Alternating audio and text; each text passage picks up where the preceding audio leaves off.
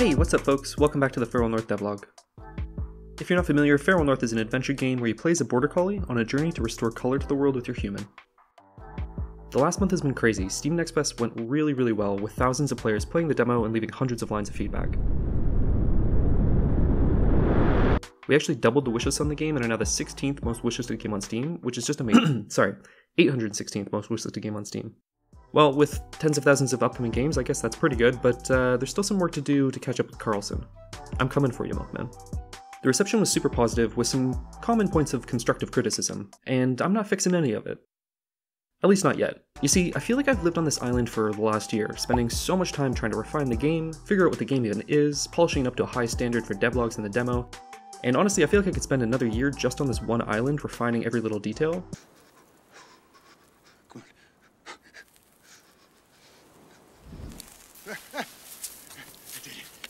I did it.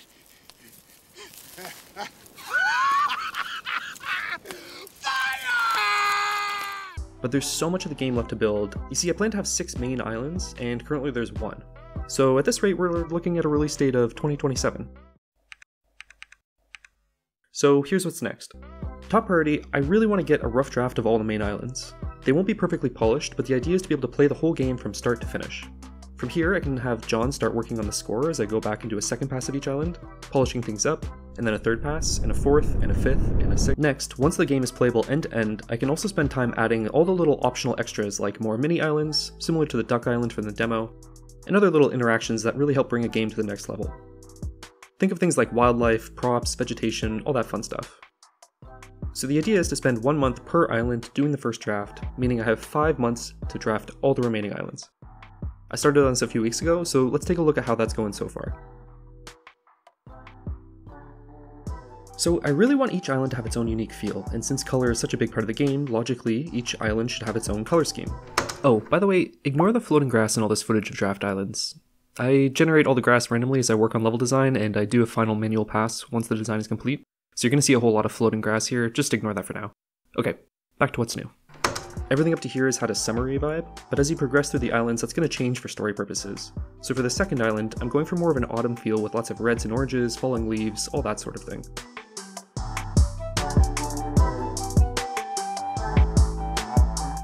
In the uncolored world, I'm going for a purple hue compared to the bluish gray of the first island. I previously showed an early version of the weather system, and I've really cranked that up a notch this month. I have thunder and lightning cracking around you, and I've started developing a global wind system to kind of further add to the mood of the island.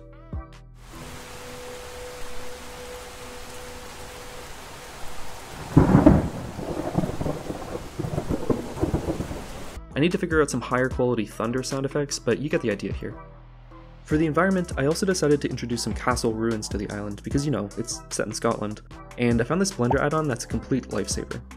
Basically, I can pretty quickly model the lowest level LOD model, click a button, tweak a few params, and it'll procedurally generate all the little details of wear and tear for the higher LOD models. This isn't sponsored, I don't even know the creator, but for 15 bucks this add-on has saved me dozens of hours of work, so if you're a Blender user, check it out, I'll leave a link below. This island is where the sheep herding I showed way back in a previous devlog actually takes place. I've been working on a lot of little improvements to the herding, but this is one of the features that will definitely need more work in future passes. One of the main changes is how the human behaves during herding. Previously she had to stand still near the destination, and so she could only guide you there with her whistles, and with that I needed a lot of little cutscenes to hide teleporting around the level, and it didn't really make a whole lot of sense. Now she can stick with the flock, following them as you guide them along, and act more as a shepherd. This keeps her more front and center, makes way more sense, and prevents the need for those excessive cutscenes to hide her movement.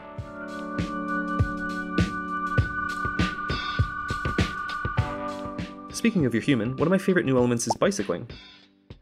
I'm not really going to tell you how this comes about in-game, but I had this idea for a sequence that involved a bicycle, and here we are. So to be clear, this won't be player controlled, you'll just be running alongside her, but it's a really fun feature to develop, and I love the way it's coming together in the level. I think it's going to be a lot of fun.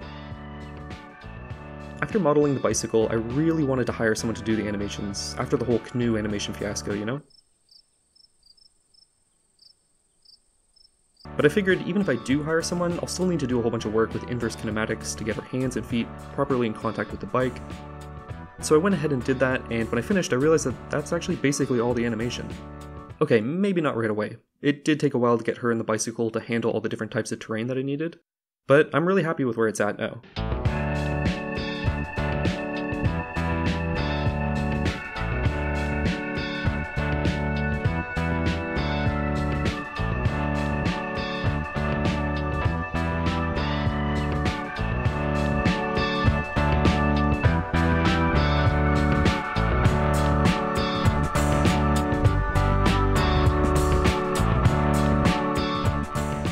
So basically, I use inverse kinematics to fix her hands to the handlebars and her feet to the pedals, and then if I animate the pedals and the wheels with the movement of the bicycle, then her feet and her legs basically do 90% of the animation work.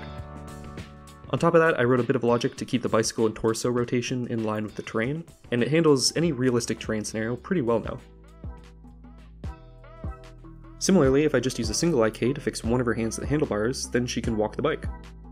I do still need animations for getting on and off the bike, and some added movement when turning and motion in her torso would go a long way. But I'm pretty happy with this result for literally zero keyframing. Anytime I can avoid doing keyframe animations is definitely a win in my book. Nice. Finally, I'll leave you with a little tease of the third island.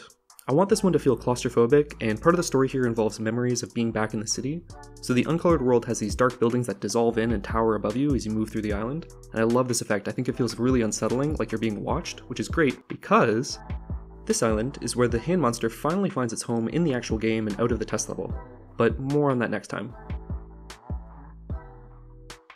Alright, that'll be it for this one. I'm off to continue working away on the first draft of the third island. Don't forget to wishlist Feral North on Steam, that's always a great way to support your favorite game creators, and I will see you in the next one.